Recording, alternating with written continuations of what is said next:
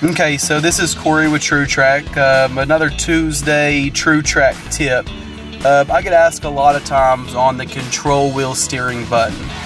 Where does it go? What does it do? How does it work? And sometimes even where does it get placed by an installer? So today we're just going to talk simply about the control wheel steering button, also known as C.W.S.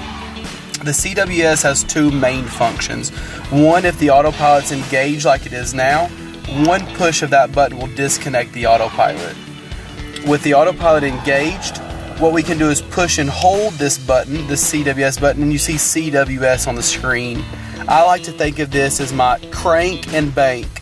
If I ever get told in the air, turn immediately for traffic, what I'm going to do is push this button for 2 seconds until it says C.W.S, and now the autopilot is temporarily disengaged, so I can climb, turn, spin, do whatever I need to comply with either ATC or get myself safe.